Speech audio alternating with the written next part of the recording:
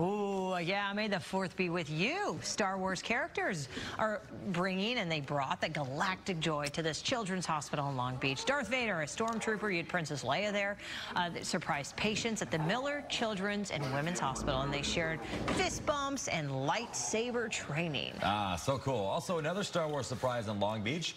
Police handing out Baby Yoda plushies to students at Lincoln Elementary School. I love those little Baby Yodas. They're so cute. Have you seen them? Are, yes. Yeah. You can see the smiles on their face as police handed out their new toy. All right, Sports Central is here next on KCAL.